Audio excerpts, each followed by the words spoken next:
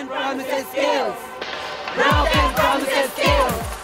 Broken promises kills.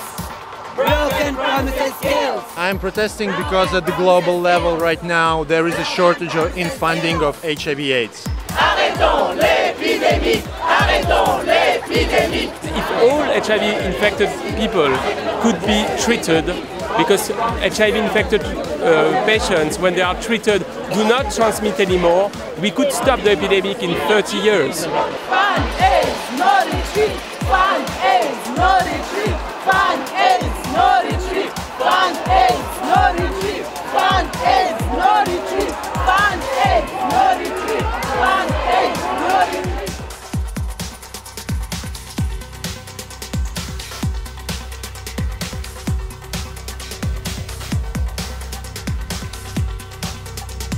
10 years ago, with the UNGAS declaration, countries all over the world pledged to achieve universal access by 2010.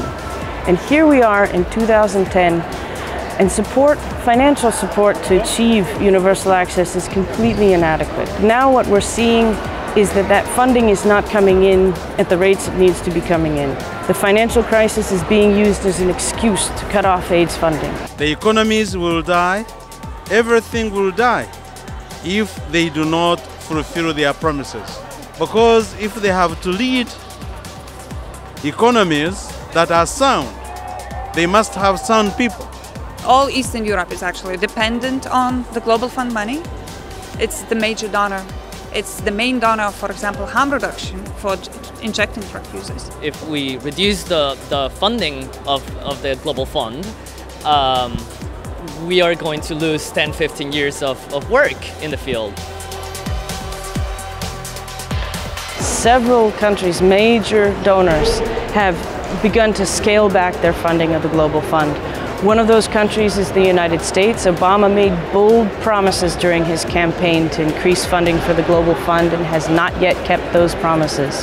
In fact, here in Austria, where we stand today, the Austrian government, while they've given some money for this conference that we're participating in, has not contributed any money to the Global Fund. When the financial system was under pressure two years ago, in a couple of weeks' time, all of the Western governments came together with, I believe the economists estimated at $8 trillion to rescue the financial system, which needed to be rescued. Okay, but that proves that when there is political will, when there is political commitment to solve a problem, they can do it. It strikes me as we're listening to this and we want $20 billion for the Global Fund, that BP has taken that out of their bank account to support cleanup of the Gulf. If they can turn around and take $20 billion out of their bank account, think in reality how easy it is to get that $20 billion to give to the Global Fund to actually save people's lives all around the globe.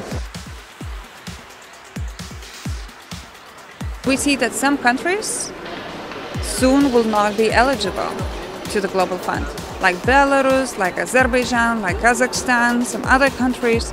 And this is mainly because there is not enough money in the Global Fund. And donors are pushing, okay, we have not enough money, so let's prioritize that where sort of biggest problems are.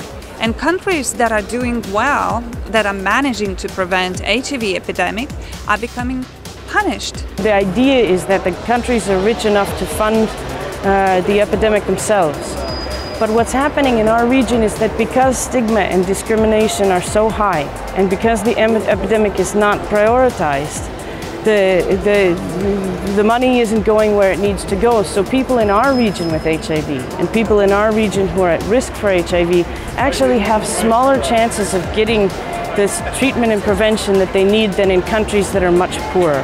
We, communities of those living with HIV, are very much scared about those years what are coming after Global Fund leaves Belarus. 100%, absolutely all medicaments are covered by Global Fund.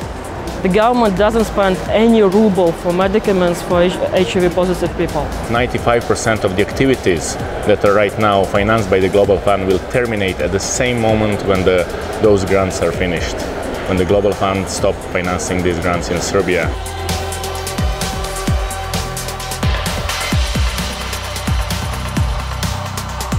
The people in need deserve the support and assistance, and the Global Fund is there as the best mechanism to assist them, to provide them support, and to save their lives.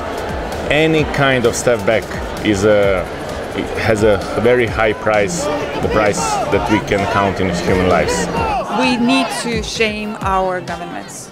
We need to shame our governments for not paying their share. We should tell our governments, you could do it for the financial system, you could do it also to save people. In our case, we want to make sure that the Global Fund is adequately funded so that we can start putting an end to these 3 killer diseases.